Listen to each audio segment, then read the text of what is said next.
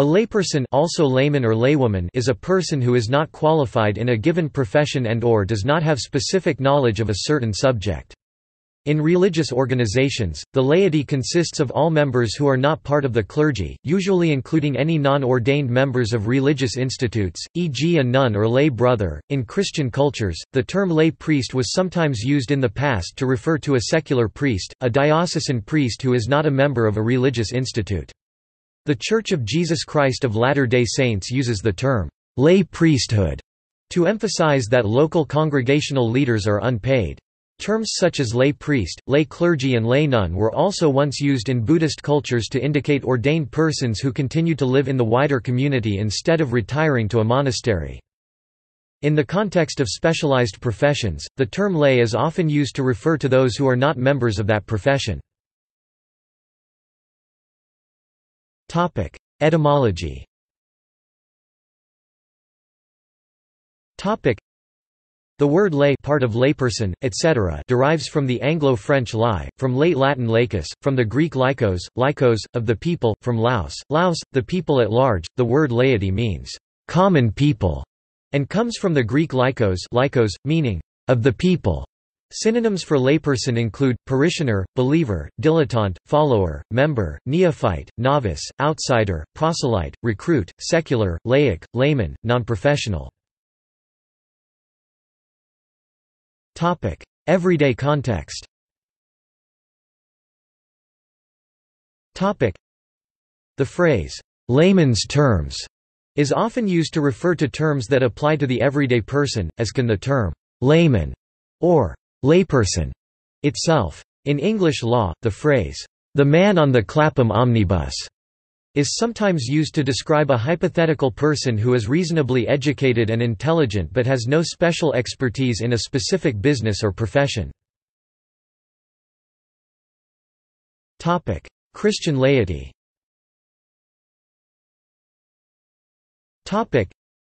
In the Catholic and the Anglican churches, anyone who is not ordained as a deacon, priest, or bishop is referred to as a layman or a laywoman. In many Catholic dioceses, due in part to the lack of ordained clergy, lay ecclesial ministers serve parishes and in the diocese as pastoral leaders, sometimes as de facto pastor in the absence of an ordained priest. Catholic Church. The Second Vatican Council 1962–1965 devoted its decree on the apostolate of the laity Apostolicam Actuositatem and Chapter 4 of its dogmatic constitution Lumen Gentium to the laity in a sense narrower than that which is normal in the Catholic Church. The normal definition of laity is that given in the Code of Canon Law.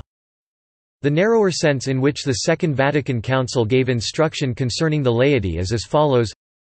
In this narrower sense, the Council taught that the laity's specific character is secularity, they are Christians who live the life of Christ in the world. Their role is to sanctify the created world by directing it to become more Christian in its structures and systems. The laity, by their very vocation, seek the kingdom of God by engaging in temporal affairs and by ordering them according to the plan of God.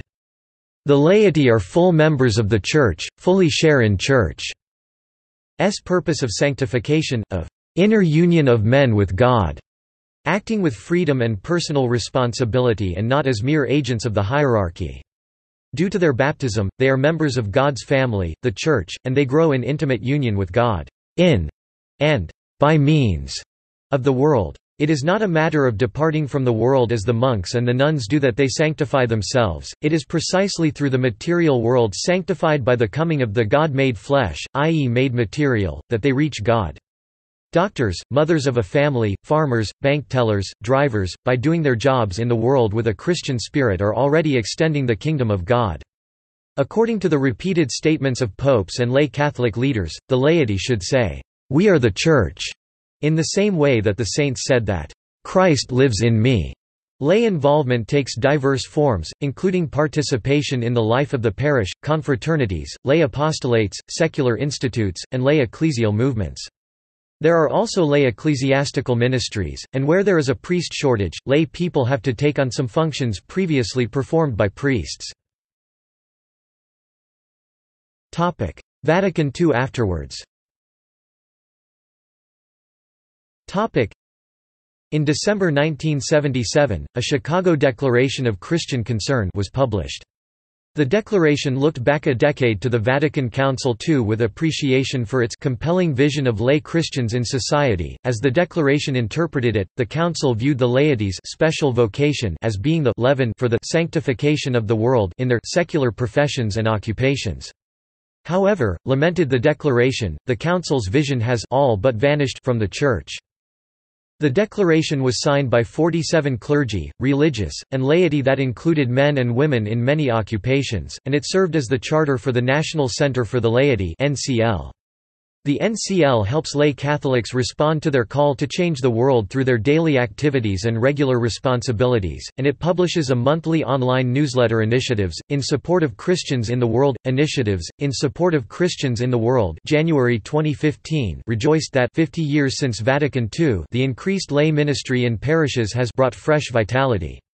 However, the newsletter lamented the neglect of formation for the lay apostolate in the world. Pope Francis is quoted as confirming this lament.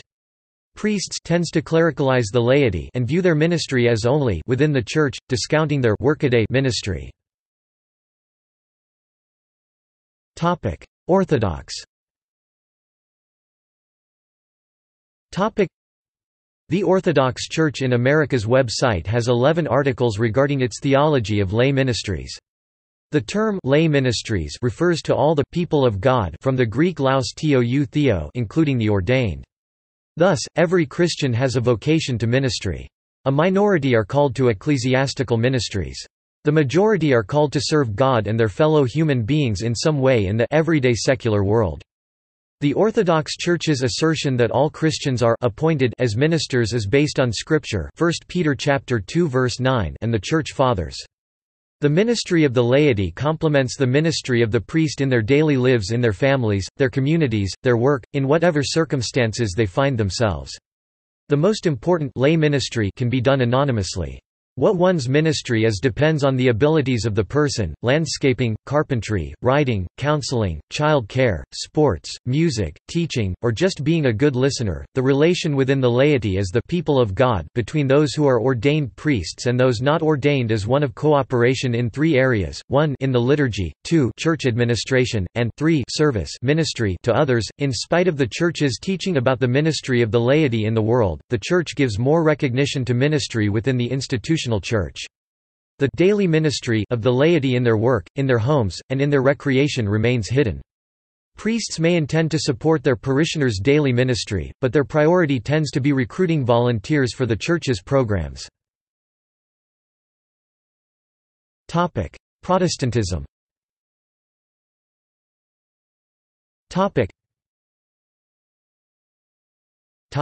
Anglicanism. Anyone who is not a bishop, priest, or deacon in the Church.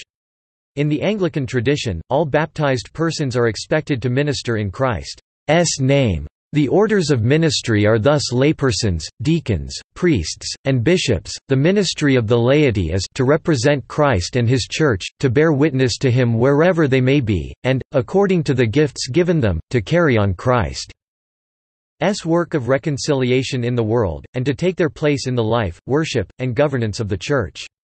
Much of the ministry of the laity thus takes place outside official Church structures in homes, workplaces, schools, and elsewhere. It is through their continuous participation in political, economic, educational, and kinship institutions that the laity powerfully influence the character of these institutions. Laymen also play important roles in the structures of the Church. There are elected lay representatives on the various governing bodies of churches in the Anglican Communion. In the Church of England, these governing bodies range from a local parochial church council, through deanery synods and diocesan synods. At the topmost level, the General Synod includes a House of Laity. Likewise, in the Episcopal Church in the USA, the General Convention includes 4 lay persons from each diocese in the House of Deputies, and each diocesan convention includes lay delegates from the parishes. On the local parish level, lay persons are elected to a church council called a vestry, which manages church finances and elects the parish rector. Parish musicians, bookkeepers, administrative assistants, sextons, sacristans, etc., are all roles normally filled by lay persons. At higher levels, diocesan and national offices rely on lay persons in many important areas of responsibility. Often specialized ministries as campus ministers, youth ministers, or hospital chaplains are performed by lay persons. Lay persons serve in worship services in a number of important positions, including vergers, acolytes, lectors, intercessors, ushers. Acolytes include torch-bearers, crucifers, thurifers, and boat-bearers. Lectors read the lessons from the Bible appointed for the day except for the Gospel reading, which is read by a deacon, and may also lead the prayers of the people. Some specialized lay ministries require special licensing by the bishop. The ministries which require a license vary from province to province. In the Episcopal Church, there are 6 specialized lay ministries requiring a license: pastoral leader, worship leader, preacher, Eucharistic minister, Eucharistic visitor, and catechist. Methodism.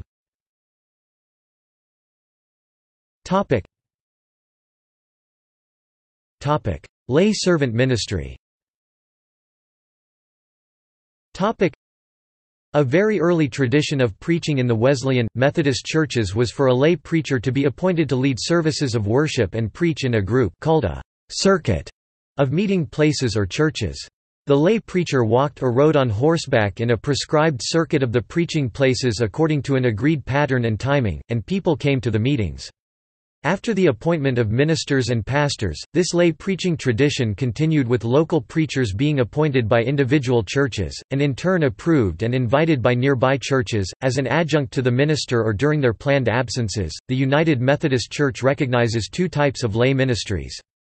One is a lay servant ministry of a assisting or leading local church meetings and worship, or of b serving as lay missioners to begin new work within the church that requires special training. The other type is the ministry of the laity in their daily lives. In addition to being appointed by members of their local churches, local and certified lay speakers of the United Methodist Church, more commonly in the United States, attend a series of training sessions. These training sessions prepare the individual to become a leader within the church. All individuals who are full members of the church are laity, but some go on to become lay speakers.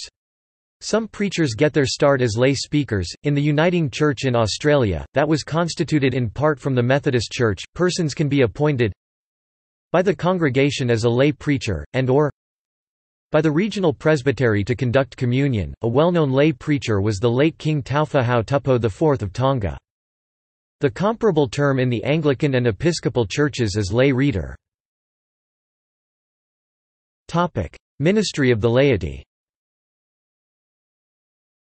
The Methodist Book of Discipline describes the ministry of the laity in their daily lives as being Christ-like examples of everyday living and sharing their own faith experiences. Worship leader. In the Methodist Church of Great Britain, a worship leader is a trained lay person appointed by a church council to take a leading and significant role in the conduct of worship within the life of a local church. Presbyterianism. Presbyterians do not use the term lay. Thus the Church of Scotland has readers, men and women set apart by presbyteries to conduct public worship. This arises out of the belief in the priesthood of all believers. Ministers are officially teaching elders alongside the ruling elders of the Kirk session and have equivalent status, regardless of any other office. In the Church of Scotland, as the established church in Scotland, this gives ruling elders in congregations the same status as Queen's chaplains, professors of theology and other highly qualified ministers. All are humble servants of the people in the congregation and parish. Ministers are simply men and women whose gift is for their role in teaching and possibly pastoral work. They are thus selected for advanced theological education. All elders teaching and ruling in meetings of session, presbytery, or assembly are subject to the moderator, who may or may not be a minister but is always an elder. The Church of Jesus Christ of Latter-day Saints. Many leaders in the Church of Jesus Christ of Latter-day Saints are lay ministers. Essentially all male members above the age of 12 who are judged by church leaders to be in good standing are ordained to an office of the priesthood and hold various positions in the church. Most church positions at the local level are unpaid, but the LDS Church helps with the living expenses of top church leaders and some others, e.g. mission presidents. Many top church leaders serve in these positions after long secular careers. With the exception of members of the Quorum of the 12 Apostles, the First Quorum of the 70 who are at the top of the church hierarchy, and patriarchs, all leadership positions are temporary. Buddhist lay persons.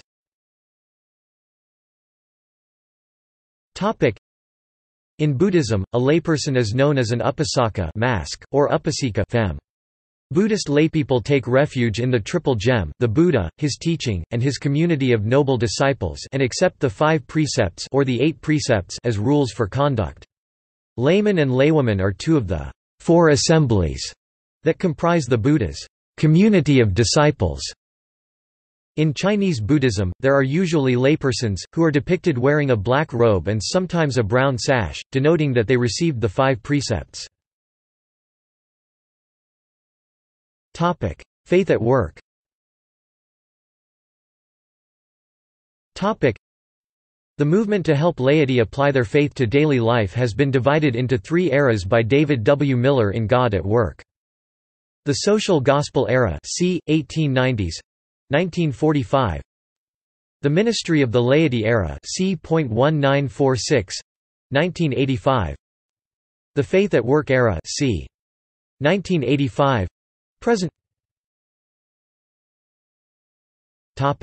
Social gospel.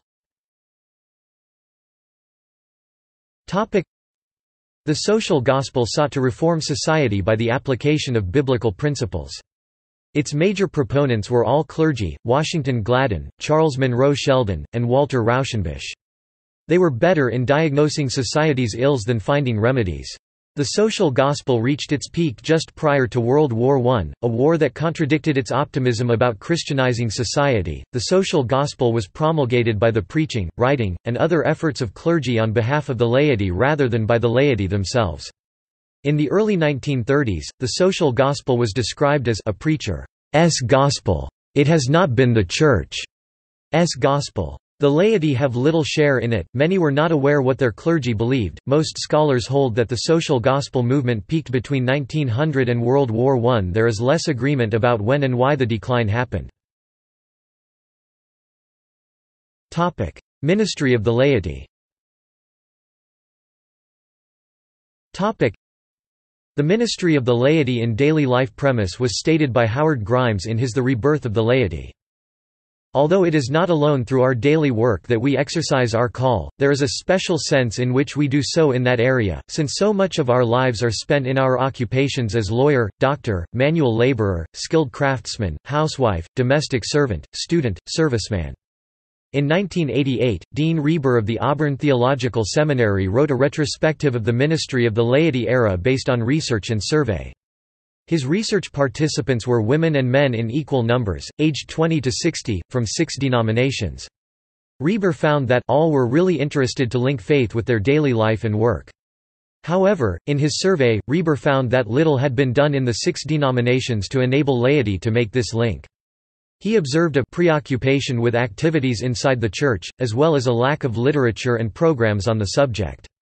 For these reasons, attempts to link faith and daily life fizzled out. For Miller, hindsight suggests that the institutional church and its leaders never fully embraced or understood lay ministry. Therefore, they stopped promoting the ministry of the laity concept to their members. Faith at work. Miller deems faith at work to be a bona fide social movement and here to stay. Unlike earlier movements, business people from evangelical and mainline Protestant denominations, Roman Catholics, Jews, Buddhists, and unaffiliated initiated the faith at work movement and support it because they want to connect their work and their faith. Management training often includes a faith dimension. Examples of various kinds of faith at work initiatives follow. The Theology of Work Project is an independent international organization that produces materials for workplace Christians to teach them what the Bible and the Christian faith can contribute to ordinary work. The National Center for the Laity (NCL) grew out of the 1977 a Chicago Declaration of Christian Concern. It propagates the Second Vatican Council's teaching about laity's vocation as daily work. The NCL's primary voice is initiatives, in support of Christians in the world. In its January 2015 issue, Initiatives listed worldwide initiatives taken by laity in connecting faith and work. C12 Group offers training laced with Christian principles for CEO owners by monthly all-day meetings led by former CEOs. In its name, C stands for Christ, 12 stands for its ideal training group size. Group membership costs up to $1,450 per month. Some 1,500 Christian CEO owners belong to C12. The Princeton University Faith and Work Initiative develops resources regarding ethics and vocation at work. It disseminates its learnings by programs for students, academics, and leaders in the marketplace. The Industrial Christian Fellowship helps its members and others to live out their faith at their work by research and publications. The Christian Association of Business Executives exists to inform, inspire and influence Christian business people from all church backgrounds and all types of business, as they seek to live out their faith day to day. Workplace as a mission field. Some faith at work initiatives focus not on work itself but on the workplace as a mission field. In this business as missions concept, faith at work means reaching people for Christ in the marketplace, people that career missionaries could not reach. For example, Member Mission teaches the baptized to see themselves as missionaries out in the world in each of their daily places. See also Lay brother laypeople disambiguation laicite expert jargon References Further reading Roman Catholic Theology of the Laity Burkhardt, Ernst and López Díaz, Javier 2010, 2011, 2013, Vida Cotidiana y Santidad en la Enseñanza de San Josemaría, 3 vols. Madrid, Rial. Conger, Yves-Marie Joseph 1957, Lay People in the Church, A Study for a Theology of Laity, Westminster, Christian Classics, ISBN 978-0870611148. Danielou, Jean Gwenole Marie 1955, Sainteté et Action Temporelle in French, Paris Tournai, Desclée. Phillips, G. 1954, Le rôle du laïcat dans l'Église in French, Paris Tournai. Spiazzi, Raimondo 1951, La mission dei laici in Italian, Rome. Thils, G. 1946, Théologie des réalités terrestres, Paris. External links.